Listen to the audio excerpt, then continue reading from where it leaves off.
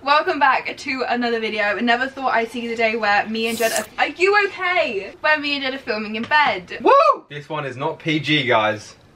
Anyways, hopefully this is one of many to come. Welcome to Pillow Talk.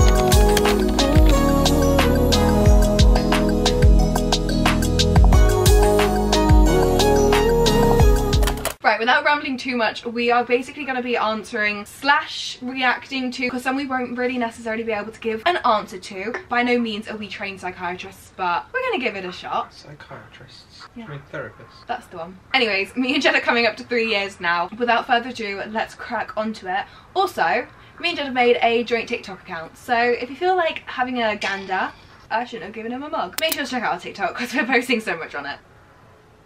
This first one I think is friggin' brutal. My boyfriend tells me I need to go to the gym more often, otherwise I will gain weight. It depends. You need context for these. That's the problem with these. There's no context. Yeah. If she's moaning about her putting on weight, then that's just him trying to help her. Obviously, it's still horrible to hear, but if that's the context, okay, I don't think it's that. If he just randomly said that to her, that is different story.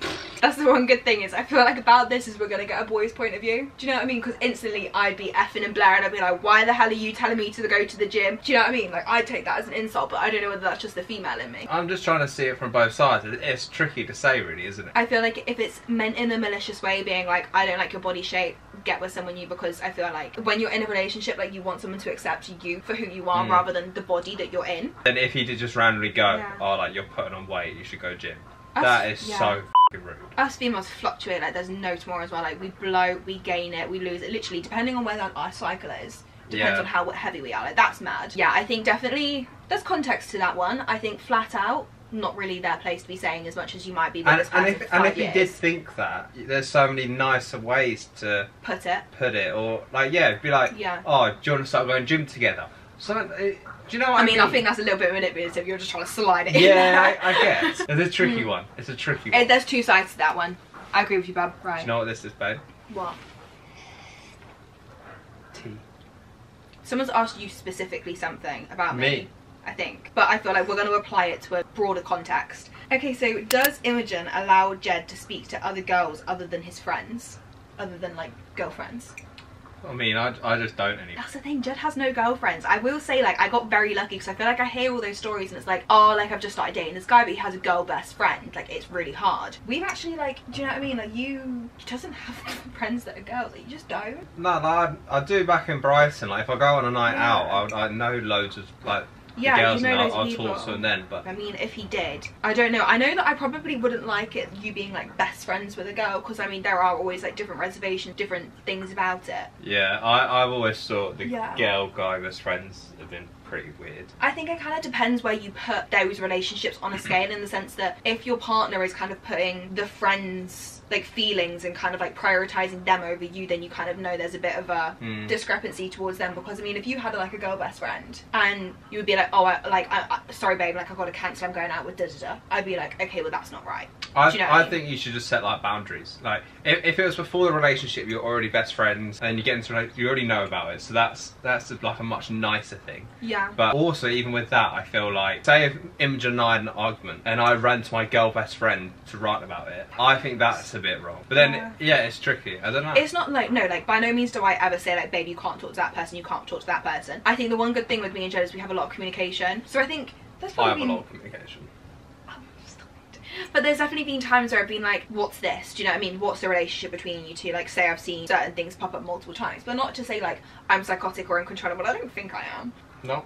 Thanks for that reassurance, babe. Well, I don't talk to any girls. No, so. Exactly. But I'm just trying to think in like our first year of dating, like nothing like that ever happened. But I mean, probably in our first year of dating, whenever I'd speak to a girl, sometimes you'd be like, did you kiss her? Have you kissed her before?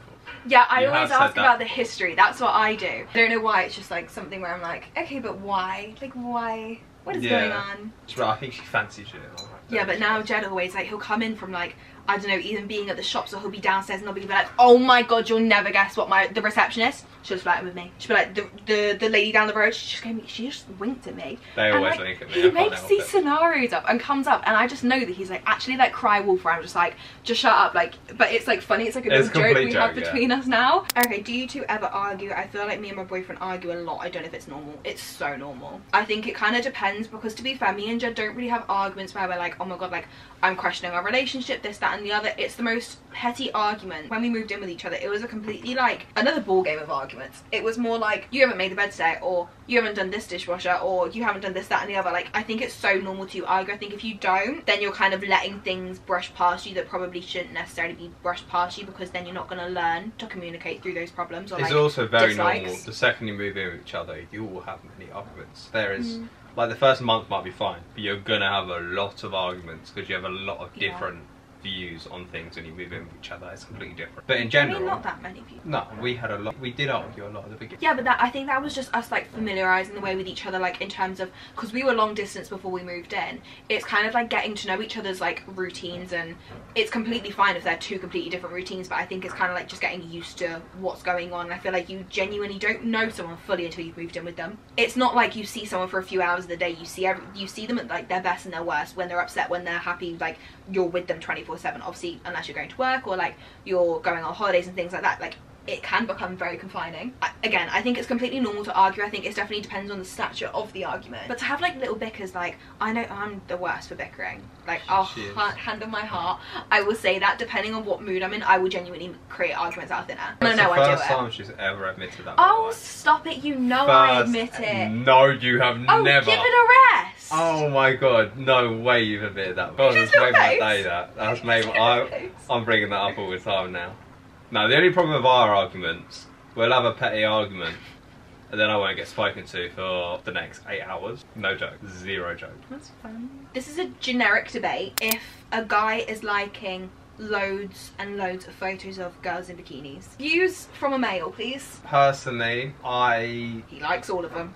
No, I don't like any pictures anymore. It's really bad. I don't know why. But I remember at the beginning of our relationship, I remember you messaging me. It was like, you sent a screenshot of me liking a girl in a bikini's picture. Did I actually? Yeah. I think I know who this is. And you was like, what's this? And I was like, I didn't even know I've seen that picture. Oh, I always think that's the classic response from guys that are like, oh, I didn't realise I liked it. I didn't realise. No. I'm not saying I didn't realise I liked it. Because I've been single my whole life. I would literally go through my phone and just like every post of everyone. God, you were definitely a liker just to like try and get some kind of. No, I wouldn't go on someone's account and like all that. I would just go through my feed and just like every picture. Like, it's just a habit. And then when you sent me that, I was like, actually that probably does look quite bad. So I stopped it. Just say it to him. Like, say it to him, and then if they have respect for you, they'll stop it. I think loads of guys get really defensive about it. But it's like, the thing is, I don't think a like means that much. Like, why do you need to go out of your way to like something? Like, if you're in a relationship, like, why do you need to show that? Like, I feel like likes are like, you're showing that person that you really like that photo. Do you know what I mean? So for a guy in a relationship to be like, oh, I really like that photo, like, just fucking leave it, man. No, but I don't think it's that deep. So you think everyone likes your post, so thinking, I really like that post? Well, I know that I like the post that I genuinely like, otherwise I won't like it. So, but okay, right, hear me out here then. So all the boys who you follow and they follow you, you're saying they all kind of fancy you because they like your pictures? They might. Do you know what I mean though? That I don't see it in that mind. No, not that like you fancy it, but you still like that photo. Like, yeah, at the end of the day, I don't think it's something to be too worried about. But if it's bothering you, just say it. Like, I'm sure they have enough respect. My brother is cheating on my best friend. Whose side shall I be on? I saw this one. Wait, so brother is cheating on her best friend. Best friend side. Yeah, 100%. Like, I don't think you need to be on sides in general, but you should make sure your brother tells your best friend, otherwise you're gonna tell her. Because I think that's another really horrible situation for yourself to be in, to kind of like have to be put in the middle now that you know that information. How does it's not your place. I feel like this is not horrible in any way whatsoever, but I feel like when your brother is dating your best friend, that's sticky in itself. Yeah, that's a recipe for disaster. That. I would make sure your brother knows how it makes you feel, in the sense that it's f***ing wrong. Yeah, first say it to your brother. If you still don't listen, tell your mum and dad about off your brother. Why would you I would be snitching the shit. It's if oh mate. But no, I definitely think like it's one of those things where you don't want to like put yourself in the middle of that situation and be like the bearer of bad news, because it should be your brother's like responsibility to have that conversation with your best friend. It's respect for the girl. Equally, obviously, be there for your best friend, because that's horrible for anyone to go through. Also, put your brother in the fucking doghouse for a long time. Okay, how to deal with one person's moving away to uni when the other is staying at home. This was me and Jed. Got a long road ahead of you. I'm joking, I'm joking. To be fair, I think you're actually more happy that I'm tough. finishing uni than I am about yeah, I won't lie, it's tough. I think, to be fair, navigating the first few months was a bit difficult for us. Like, communication was key, and the thing is with Jed is if Jed is like upset or he's a bit off about something, I can tell immediately. Like, he likes to think he can cover it well, but he cannot. If I want to cover it well, I can, but I will show you signs so you can ask me what's wrong. So that you can like bait me into it. Yeah. But I think the thing is though is obviously I feel like uni life, the kind of like stereotypical uni life is the whole like you go to loads of like black parties and you're drinking quite a bit, or you're out with friends, and it does get quite like time consuming in the sense that, because I know for a fact that when I went to uni, I was like, I went by myself, didn't know anyone, didn't have any friends going, so I felt like a massive pressure to kind of like within those first weeks kind of like get in a good friendship group or like speak to loads of people. So I know that my priority, not to sound horrible, wasn't necessarily like, oh, I need to sit at home and FaceTime my boyfriend 24/7. It was more, I need to go out and make friends. It was more so hard for you being at home knowing that I was out all the time, or I was doing this, that and the other, and I was speaking to new people, very busy, trying to build another aspect of my life. I think it's personally it's much harder for the person who's not at uni, because the person at uni, you got lots of stuff to distract you, and you're either working or you're partying. That's kind of what it is like for you. But then for me, we were just coming out of lockdown, still weren't much open, kind of chilling, depressed at the time. Oh, Jed. I was depressed at the time, babe. So I just put stuff in my head. But yeah. And I think that is the biggest thing, is you have got to communicate. Like, as soon as you kind of get doubts or reservations, or like you're a bit unsure on a situation, or you haven't got the full picture, like I think communication is one, the biggest thing. Two is making time for each other, even if that's like seeing the person. Obviously with the whole distance thing, that might be really hard, or just kind of like putting a mark in the calendar, being like date FaceTime night with boyfriend slash girlfriend, they them on Thursday night. Trusting the other half when they go out drinking slash clubbing with you. I think you can kind of read that in two ways, whether you read it as that they go off and speak to other people, or whether they can't really handle their drink too well. I think me and Jed have definitely had our fair share of looking after each other on nights out. To say the least. I think, to be fair, we have had a few arguments that have kind of like come of drinking and nights out, because Jed likes to put things in his head. Yeah, basically, whenever I'm drunk. You want to tell the story? No, whenever I'm drunk, Imogen gives me dirty looks. Oh my god, I literally don't. It's such a real thing. This I swear to God. No. So this is how Jed, for some reason, likes to take it. So I think it was either Saffron's New Year's party or like a moving in. I think it was moving in, wasn't it? It wasn't like a party, but like people are drinking. Jed was heavily drinking, so was his friend. I was, you know, going around each to my own. I was talking to some girls, like I was talking to Jed, working my way through the room, whatever. One of Jed's best friends comes to the party. Everyone's just been drinking. I've been drinking for the longest, so I got to Sass house first with Imogen, but I was just kind of drinking. Jed gets very excited when he drinks as well. Like, he doesn't drink loads, so when he does, he's like, oh my god, like I can Well, have it's so because much. I used to be able to drink loads when I used to go out all the time when I was single, and now I just like this.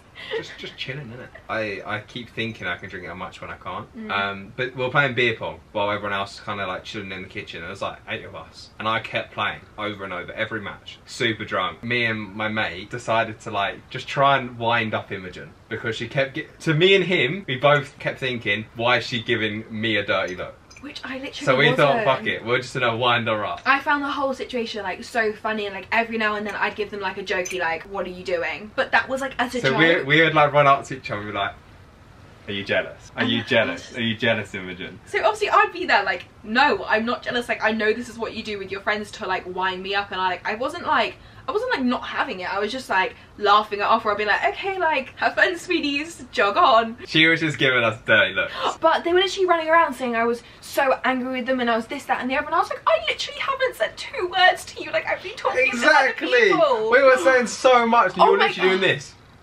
No, I was not. I think drinking with your partner is by all means fun, in moderation. Definitely have a good communication on the night after.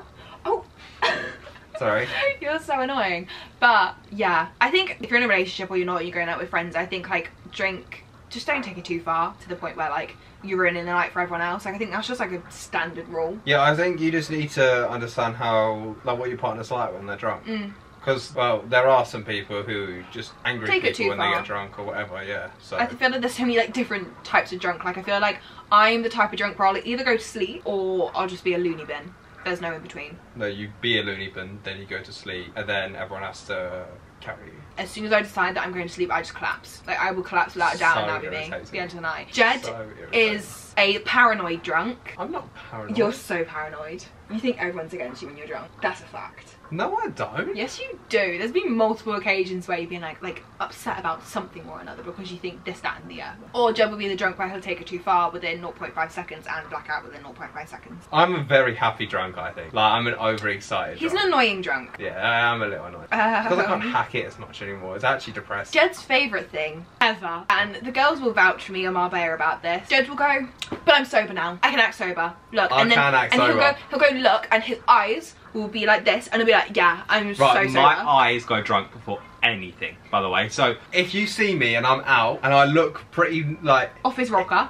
If my eyes are just like going other ways, but apart from that I look fine, it's probably because it hasn't hit me yet. Give me 10 minutes and I'll be Jed just thinks he can act sober. Like, we were all meant to go out for this meal in Marbella, and the boys just basically, they didn't make it out the door.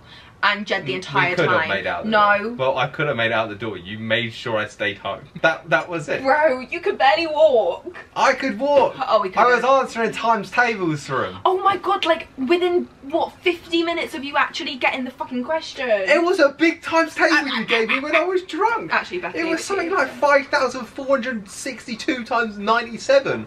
Like, it wasn't that, but it was around that. Yeah, that's also Jed's special talent, is if he'll go like, I'll be like, oh babe, you're a bit drunk. He'll be like, oh my god, no, ask for times table. Ask for times table. That's how I prove that I'm not drunk. If I get it right, I'm not drunk. Anyways, I think we are going to leave the video there, so thank you so much for watching. Make sure to comment, subscribe, and like down below. We're going to go and film my other video in here. Oh, Jets! If you did like this video, make sure to voice your opinion. I feel like we can definitely make this into a series, and maybe we like subdivide it into like little categories. So make sure you let me know if you like this video. It's like our little mini podcast. Peace and love. Safe. Bye, sweetie. Hey, sweetie. Bye, sweetie. Shut up, queen. What?